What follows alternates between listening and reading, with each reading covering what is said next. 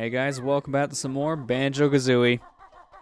Let's just get this one out of the way. Let's just go with everyone's least favorite world. The other water world. The bad one. The really bad one. The most intense bad one. The one with the lines for the water slide are ridiculous. Oh, it's a different water world altogether. No, that one's not that bad. It's just the people are rude. The water world, you know, the horrible movie, the really horrible movie that is largely considered one of the worst movies ever made. Oh, I mean, I don't know. Have you seen the Australian horror movie Bait? About the flooded shopping centre with a shark in it? I'm not gonna get Beatty into watching bad movies. I'm good. Ha ha ha. There's a reason why this but we haven't gotten unlocked the level yet. I'll wait until we get unlocked the level. But there's another nickname for this level that a lot of people seem to give it. Is it gonna get us demonetized? Yeah, pretty much. I mean, to be fair, what doesn't get you demonetized nowadays with the weird system? Seen weirder things. I mean, considering some of the levels some people go to do censorship on their channels, it's amazing the lengths some people go to, and then some other people just go, viewer discretion is advised. From this point onwards, content is not suitable for minors. You have been warned. Do not complain or report based on censorship. Wow. Literally, one YouTuber I follow literally has an advisory warning a minute and a half into every one of his videos, takes all of the censor filtering and bleeping off, and it's fine because it's in the video saying, viewer discretion is advised from this point onwards. I mean, that's fair, but even then, YouTube's auto system doesn't give a crap. I've had it flag just rated E games as not appropriate and just delete the videos for no good reason. I mean, heck, Cat Icarus, because he had the word baby in the title of one of his reviews, he had it, YouTube's automatic system relabeled it as suitable for minors. Yeah, which kind of destroys all interaction on a video. The title of the video was PlayStation Games for Babies, and I'm like, oh no. It's a good thing I didn't put the word Kermit in the video I uploaded last week. It would have doomed me. It would have doomed me. Speaking of Doom, welcome to Rusty Bucket Bay. This is probably the least favorite world of everyone, but honestly, this world isn't that bad, especially in this version, because this version fixes the major issue this world had with the notes, so it's a little more doable, but it's still a really difficult world. It's not my least favorite because this, honestly, I don't find as hard as the next world, and we'll get into why when we get there. But also, I've played this game since '98, so I'm more used to it now. Well, that was effortlessly broken open. I like to call this place Rusty Fucket Bay. That's how I feel after I play this level. Yeah, it's a really difficult level, and it likes to kind of kick you when you're down. So I don't blame you. Ugh. We live in an age now where you could easily put the Fall Guys music over the top of this and it would fit. And you know half the people wouldn't make the first jump. Yeah. It's the sad truth. Right here, the engine room is by far the hardest room, at least for platforming, in the entire game for me. I hate this room so much. Well, the biggest problem this room has platforming-wise is all the rotating pipes. They have very weird collision on them, so you could be slightly on a slant on it, and you would just fall. Another thing is bad is the camera in this area, because it's kind of hard to judge when you can jump through these moving blades. Mm-hmm. And depending where the camera is, that can make it easier or harder. But this right here, what Lester's about ready to do, once he hits that switch, a timer will activate. He has to move out of the engine room and all the way over to the back end of the ship and go into rotating blades to get that jiggy.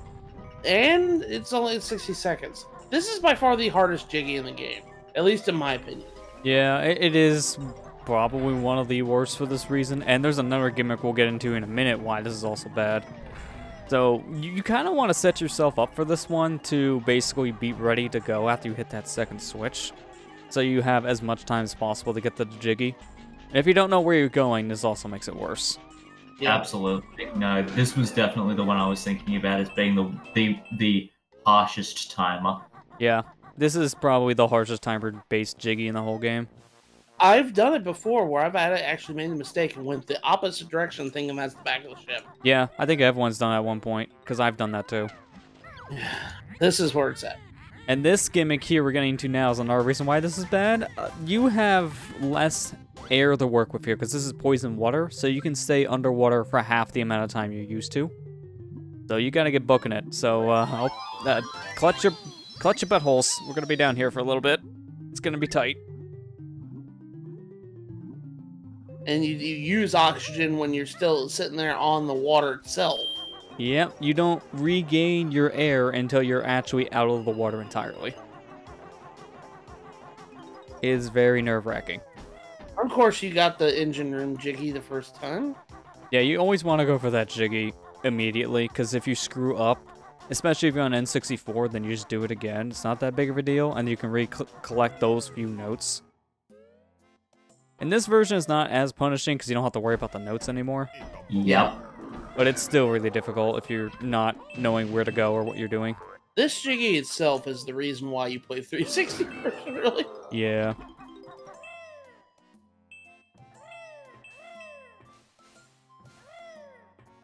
These pipes are so awkward to platform on. So tiny. We'll never get over how overly cartoonishly dramatic the ground hits are for those slugs coming out of the walls when everything just fucking shakes. It's one of my favorite death animations in any game. It's just so goofy. I mean, heck, I loved when they did it in Sword and Shield.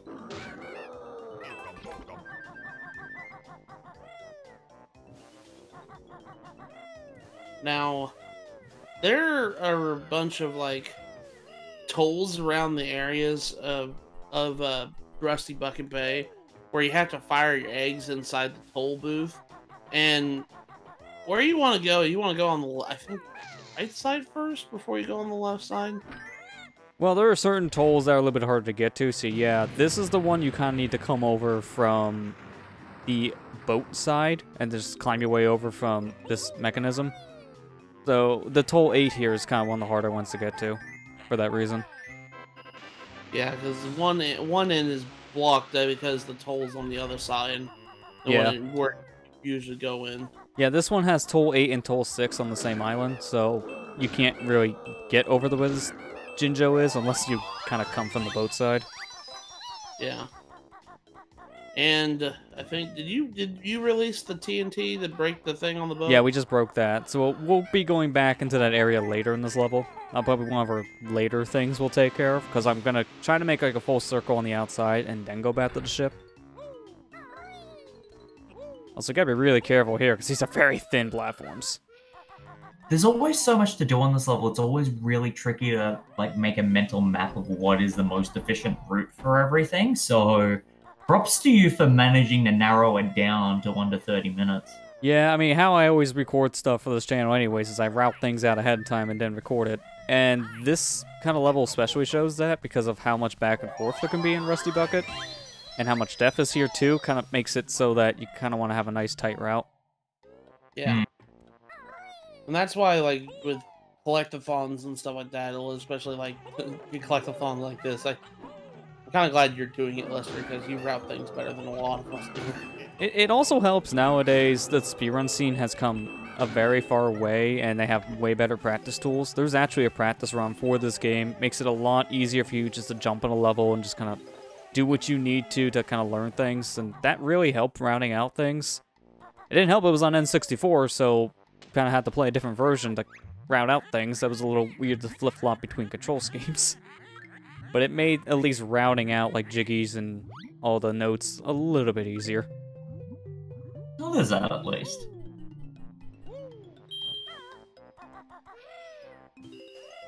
This stuff will just straight up kill you, so be careful. Well, it won't kill you, it would do damage. So at least it's a little more forgiving on that regard. I killed you, my bad. Those TNT boxes are weird too, because as you see, I shot it, it didn't care, and then it ran into me anyways. They have to be actively coming at you for them to die. I usually just use the gold feathers on the TNT guys. Yeah, you can also use blue eggs, but again, it's a little more risky because they have to be charging at you for them to actually take damage. That is true. But there is actually one enemy in particular we're running into later that is actually really good to use blue eggs on, and we'll see. But for now, this is actually probably the tightest time jiggy in the whole game, because if you make one tiny little mistake, then you fail. It's not as punishing as the other time-based jiggy in this level, because you don't die if you fail, unlike that jiggy. Yeah. But it's extremely strict on the time. Like, you see when I collected, I only had like a second left. And I was moving super fast. Yeah, I still think that the Pyramid in Gobi's Valley one is the worst time-based one.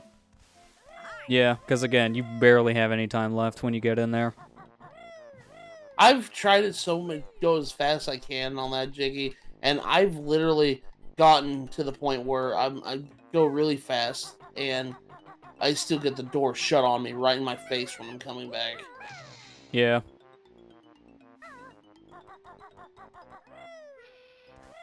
By the way, Snackers, I don't know if we mentioned that if we did this. Nope, we're going over there. I was going to say, in a minute. Snackers makes a return. Kind of. Yeah, I was about to say, he has a very small playroom to work with. Yeah, Snackers in that little pin right there, he will appear if you land in the water. But he doesn't talk to you, though. Unlike, you know, Treasure Trove Code. Oh, he does, but again, he's in a very small play area, so you don't actually see much of his dialogue in this one. Oh, okay. I thought he didn't talk. Maybe it's just me. Yeah, no, he talks in both levels he's featured in. It's just, again, you may not be in there long enough, so sometimes he may spawn without dialogue. I always love those enemies, the guys in the pipes. They make the pig noises, the pig oink noise before they come out. I don't know why I always thought that was funny. I'm trapped, help! Get this thing off of me! Yeah, this boat picked a very bad place to drop anchor. It's right on top of a dolphin. That's messed up. Yeah. He's crushing me to death. And he's a mammal. He needs to come up for air a little bit. Yeah, that's one of those fishes that can't breathe underwater. Good job, guys. He's not a fish! Yeah, don't worry, he won't be a fish for much longer. He just died. In theory. I mean, to be fair, I was very... The anchor literally went through him. Yeah, you would think he would be dead. But no, this dolphin apparently anchor-proof. It can live with an anchor going straight through his body. No. See, we were talking about Disney earlier, which means no one dies and there's no blood. Oh, yes. It's just googly eyes. Okay, and then I remembered we were talking about Lion King, and I'm like, oh, that was a hot take. Brother, help me! Why do you do this? Did you want the distortion filter for bootleg Mufasa? I mean, I think Discord does a good enough job with distortion. Yeah, I mean, you're not wrong. Oh. See, he doesn't talk. Oh, he can. Just, you know, not immediately. This is one of those cases he just spawns without dialogue. Oh. He chooses not to. He's like the smart half of Twitter. Yeah, really.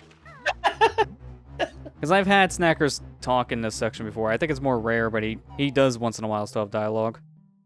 It's just, it's so sudden that you just, a lot of times you just don't get anything.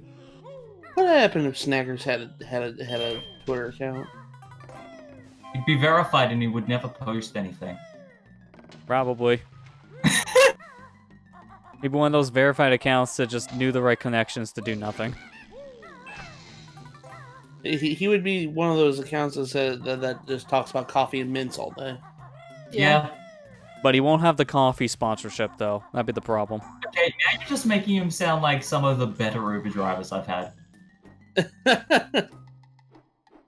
There's your one and only time you fly in Rusty Bucket. So yeah, that 100 red feather upgrade was totally worth it now, right? Yeah. What if you only came with 12 feathers and you're very bad at flying controls?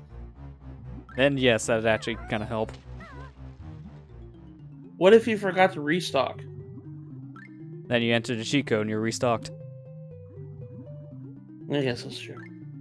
And that goes doubly, so if you disable the code and re-enter it, you get 100 feathers. So if you're low, just enter the code. We still have to go do the TNT, didn't we? Yeah, we do. Yeah, we're on our way to do that now. So, don't blink. Enter this fight. Get ready with your blue eggs. And, there you go. That's the boss fight skipped. What? Excuse me? So, I actually did that, hoping it would work, and that's the first time I ever did the boss skip. If you can fire blue eggs before the cutscene starts, you actually activate the boss early, skipping his whole dialogue, and you can completely skip the fight, too, because you could just grab the Jiggy and leave. That is the one boss we're not fighting in this game. I'm still having a double take from Banjo on Xbox inbox.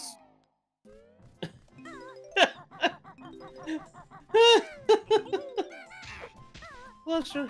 You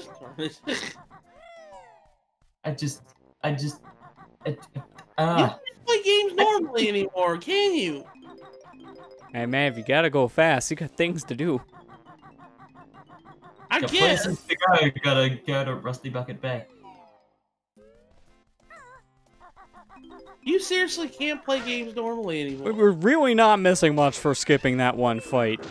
Literally, the best strategy to fight that guy is just Wonder Wing it, so you just stand there and just invincibility for like a minute. That's the whole fight. I mean, if it cuts 2 minutes of footage out, that's pretty good. I mean, yeah, but this is just how he is. He can't play games normally anymore. He has to play it like, say, I gotta skip this. I don't have time for this. I know, we have to wrap up this video quick, because I want to learn how to do Moonwarp 3, Majora's Mask. Gotta Moonwarp again. The man's got 20 plus years under his belt of video games. This is like, let's spice it up a little bit. I know, I'm just not giving him cred, because it's like every playthrough that we've seen, he always says like, oh, I just do this, and now I'm sliding. I mean, I'm guilty of breaking games too.